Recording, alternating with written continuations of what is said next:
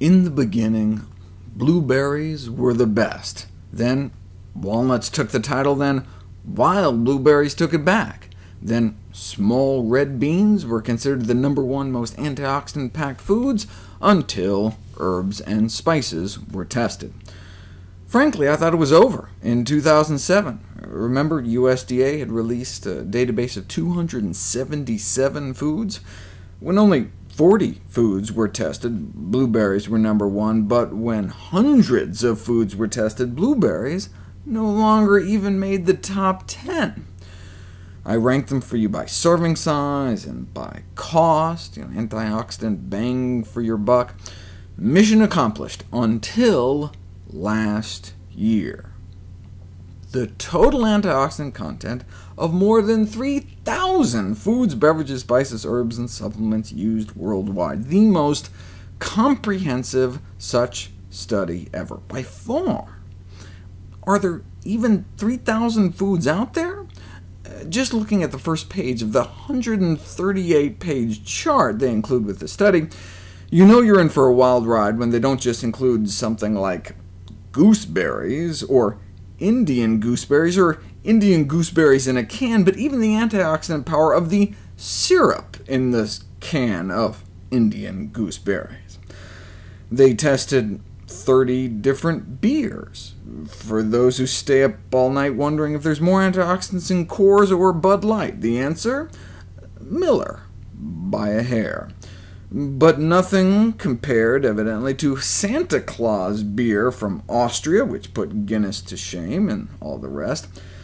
Don't laugh. The standard American diet is so pitiful that beer represents the 5th largest source of antioxidants in the United States.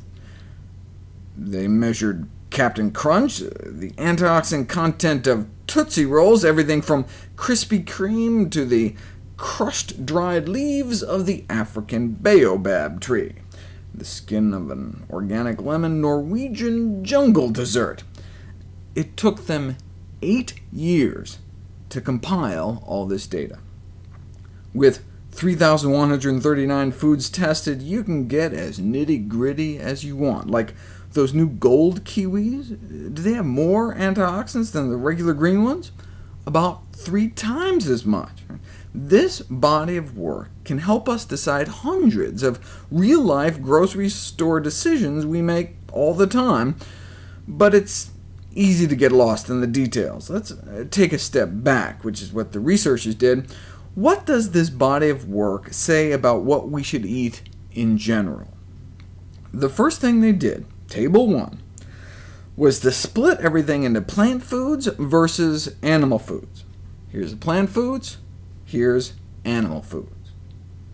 On average, plant foods have 64 times more antioxidants than meat, fish, eggs, and dairy. This alone represents a powerful argument to eat a plant-based diet. Every time you eat something in this column, you miss out on an opportunity to eat something in this column. Animal foods max out at 100, plant foods go up to 289,000. Quoting from the conclusion, antioxidant-rich foods originate from the plant kingdom, while meat, fish, and other foods from the animal kingdom are low in antioxidants. Diets comprised mainly of animal-based foods are thus low in antioxidant content, while diets based mainly on a variety of plant-based foods are antioxidant-rich, due to the thousands of bioactive antioxidants, phytochemicals found in plants.